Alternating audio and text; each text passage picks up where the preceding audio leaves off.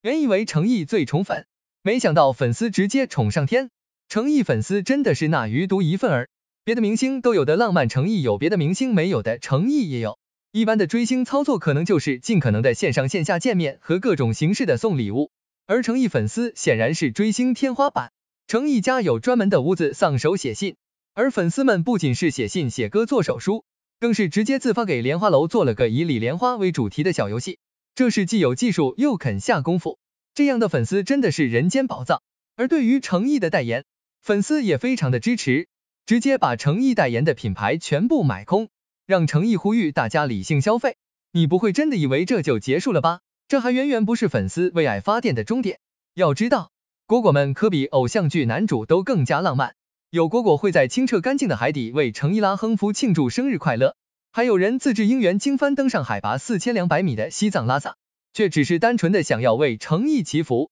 在色拉寺大昭寺里，有为成毅而鸣的3000祈福灯，可以想象果果是怀着怎样的心情，才心甘情愿的主动为成毅做这些麻烦又浪漫的事情。而成毅看似虽远在天边，其实又近在眼前。在成毅发现粉丝为自己点燃的烟花时，他会停车驻足观看；在跨年晚会时，为成毅应援的绿色海洋直接包围黑口5元和体育馆场外，而成毅也都看在眼里，感动在心里。所以哪怕是果果多到站不下，可能还挤着正在走路的他了，他也从不生气，从不抱怨。早在2021年，就有成毅的果粉直接买下2个小行星的命名权，一个叫成毅，一个叫奇异果。不仅成毅为社会捐款做公益，就连成毅的粉丝也被成毅感染，以成毅或成毅粉丝为名，主动为各个灾区捐款做贡献。如果说演技和人品是成毅给粉丝的永恒的底气，那成毅的粉丝更是以温暖回报成毅与社会，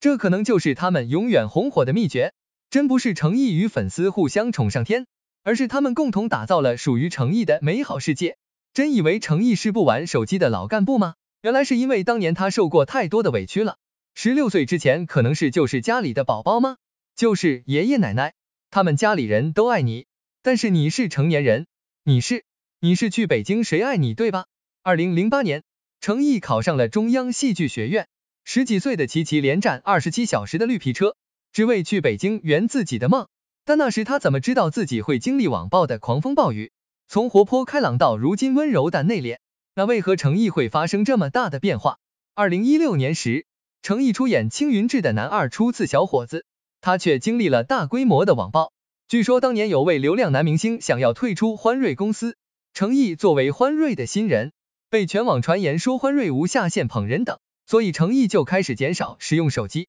只把注意力放到演戏这件事儿上。而此时的成毅还被人刻意排挤，在青云志发布会上切蛋糕时，礼仪小姐唯独忘记给成毅发餐刀，就算成毅主动伸手，都视而不见。幸好有人美心善的赵丽颖及时出手，主动帮助了成毅。而这样的事情还不止一次。2018年长安诺的开机仪式上，唯独身为男主的成毅没有被分发红包，就算成毅主动伸手示意了，但谁知对方竟还是视而不见。在2020年，让成毅爆火的琉璃更是直接把成毅推向了被网暴的高潮。在琉璃云歌会上，成毅因为全程黑脸，疑似排挤女主以及不安慰哭泣的女生而被全网黑，但真相是成毅并没有故意为之。当时全场人都在悲伤拍戏的结束，强忍泪水的成毅无暇顾及他人，其实他还主动给女主递话筒了。在2022年拍《沉香如屑》时，欢瑞公司非但没有允许骨折的成毅休息，还连个房车等休息场合都不准备。有次成毅因为无法忍受疼痛而躺在道具上休息时，还被极端网友指责是装模作样。即便是2023年，成毅因为一句爆火，李莲花和李香依2个角色直接让他拥有内娱顶级男性的实力。在2024年，成毅依旧是受到不公平待。富山海中身为男主和顶流的成毅，最开始就连个专属海报等的宣传都没有，难怪非常宠粉的成毅会不爱玩手机啊，只怕是为了不看到无端的猜忌而已啊。但凡成毅真的傍上富婆，还至于在娱乐圈这么拼命吗？2020年，有网友爆出一则猛料，称成毅陪某钢铁大佬老婆吃饭，还特意放出聊天记录作为证据，里面女富婆确实十分贴心，表示要请整个剧组吃饭，地点还特意看成毅的方便。这则消息立马掀起轩然大波，成毅也沦为外界眼中的小白脸。只不过他的陪饭也不是想象的陪，因为聊天记录中女富婆的老公也在里面，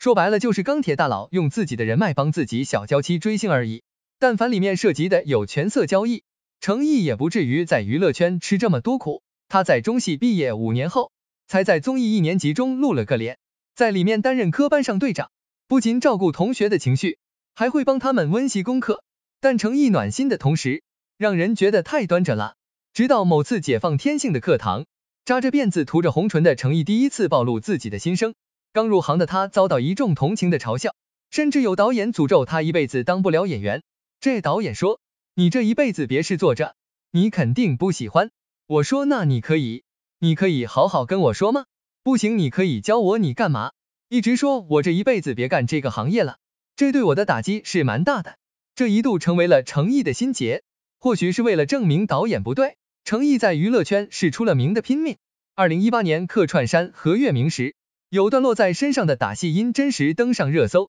但很少有人知道他在镜头前表现的颤抖都是他的真实反应。另外，在拍摄沉香如屑时，拍摄受伤吐血的戏，被血浆呛到窒息，成毅为了演绎出最好的效果，也一遍又一遍的拍摄，但即使他为了拍戏不要命，也拦不住有心之心的刻意阻挠。成毅小心翼翼的样子让我明白在娱乐圈想成名有多卑微。这场直播发生在沉香如屑的宣传现场，成毅和杨紫2位主演一起直播，当时成毅正在拍摄莲花楼直播，也是心酸的找了个满是白墙的角落。可即便如此，成毅依旧十分拘谨，和主持人对话时总是摸脸扣手，这些小动作也让人看出成毅的紧张。当时主持人让成毅模仿下剧中经典的台词，别再执着了，做我的帝后吧，别再执着了，进我的葫芦里吧。结果成毅说完，弹幕全是说他敷衍的。主持人将评论念给成毅后，他的表情肉眼可见的慌张起来，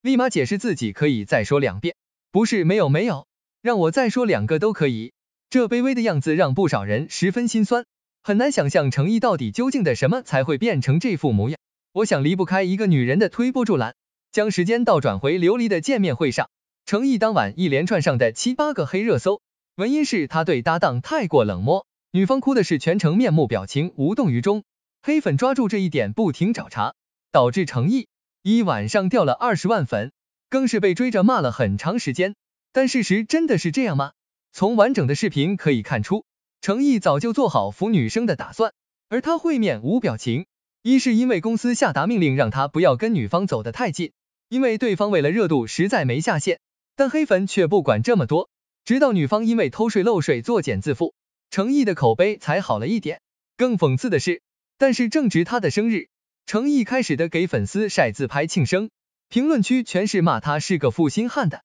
但除了这件事外，公司也是他卑微的一大原因。被欢瑞当成赚钱机器后，成毅终于明白杨紫为何会跑路。成毅可以说是被坑的最惨的艺人，几乎1年到头都住在横店。琉璃直播时他在拍与君歌，与君歌发布会他在拍沉香如屑，沉香如屑直播后他又在拍莲花楼，每一次都是无缝进组，就这样还收获不少人的嫉妒，认为他资源逆天。但所有人都不知道，被誉为欢瑞太子爷的成毅与经纪公司压榨的有多痛苦。拍摄沉香如屑时，因为工作人员的失误，导致他直接从高空中摔下来，即使有腿骨裂，公司也没给他放假，受伤的消息都是半个月后去公司复查才暴露出来的。拍摄莲花楼时，因为打击太多，成毅更是多次受伤中住院，但欢瑞却对此视而不见，只要身体没垮，就要继续拍戏，为了捞钱更是不考虑他的戏路，一直给成毅接古偶剧，即使观众产生审美疲劳也不放弃。成毅为了改变甚至自降片酬，才终于拿到了底线这部剧，但欢瑞却因为不是自家公司出品，压根不给成毅宣传，不说底线，刚杀青就给他接了莲花楼，立马开始集训练习打戏，压根没有一点休息的时间。据悉，成毅从签约欢瑞到今天5年来没有一天的假期，哪怕拄着拐杖也要进组拍戏，接莲花楼也是不满他拍摄底线，拒绝让成毅转型的惩罚罢了。只是没想到莲花楼的剧本这么好，所以在开播后不仅宣传跟不上，更是被质疑用了防爆手段，也难怪杨紫会选择解约，毕竟谁能扛得住这么大的压力。杨紫隐藏多年的富婆身份被成毅一句话彻底曝光。成毅某次参加采访，被问到如果急需60万，圈内哪个好友会慷慨解囊？成毅毫不犹豫报上杨子的大名。如果你现在急需60万，你觉得圈内哪个好友会借给你？哦，非常好的一位朋友，杨子他肯定会借。说完还不忘自己往上加价，别说60，再多加了2零。两人的缘分要从青云志说起，当时他们还都为大伙在事业低谷期结下了情谊，加上两人签约了一家公司，互动也一直没停过。拍摄《香蜜》时，杨子为了宣传还不忘打苦情牌，找到成毅发文。后来两人还合作了一部《沉香如屑》，不少 CP 粉磕的轰轰烈烈。不过当官方发出片场花絮后，众人也差点被惊掉下巴。剧里面高高在上、断情绝爱的帝君英渊，在片场竟然如此的聒噪，连一向以搞笑女生的杨子在他面前也得退避三舍。当时有一幕是两人的分手戏，杨子还沉浸在里面出不来，成毅已经像在 KTV 那般自在，杨子的表情也瞬间破防，放手放手，我做不到忘记你的做不到不去天涯海角。一场打戏，成毅又开始玩梗，动物园里面有什么？动物园面有蝙蝠。在最经典的成亲戏份时，成毅更是化身智障而出，连工作人员都躲不过他的霍霍。Good morning 啊，今天结婚你也不打扮一下，对我们的不尊敬。很难想象这个在片场放飞自我的人是那个看起来十分冷静的成毅，毕竟曾经的他被黑的不敢说话，在成毅被杨迪调侃的不敢说话时，只有何炅看出了他的窘迫。2022年，成毅蔡文静做客你好，星期六刚上场，何炅就让他们介绍自己的电视剧，因为之前和某言合作的压力还在，成毅全程四肢紧张，眼神呆滞，紧张的感觉差点就要溢出屏幕。我在其中饰演的角色是一名基层法官，叫周一安。我们这部片子是非常温暖的，希望大家一定要去看哦。在湖南卫视晚上8点，谢谢身边的何炅见状连忙接话，先用玩笑话缓解了现场尴尬气氛，有一种在现场看人录 ID 的感觉。之后又点出提词器的问题，让大家明白成毅的用心。前面是没有提词器的，他是记在心里的。在何老师暖心的引导下，成毅也慢慢的放开了自我。当时有个粤语版的你比我猜环节，蔡文静和成毅没一点默契，不管对方怎么比划，成毅都猜不出正确的答案。3番2次下来，蔡文静也有些失望。一旁的何炅立马找补，没事，没准儿成毅狠他们可能还有5秒钟，没准成毅很适合描述呢。来第2轮的通关赛绕圈过杆，成毅迟迟找不到门路，即使一旁的何炅一直指导他，成毅也完美的避开所有正确姿势。杨迪没忍住，开了一句玩笑，我还想问一下成毅，平时有人说过你搞笑不？但成毅显然没领悟到对方的梗。何炅见状一把揽过他安慰，早上6点钟成毅还戴着头套刚剧组过来，我说呢，以古人的思维，在横店拍完就摘了头套就都飞进来了，所以现在他现在像梦一样是不是？对，这一季不仅让大家看到成毅的天然呆，也再次让大家明白何炅的情商有多高。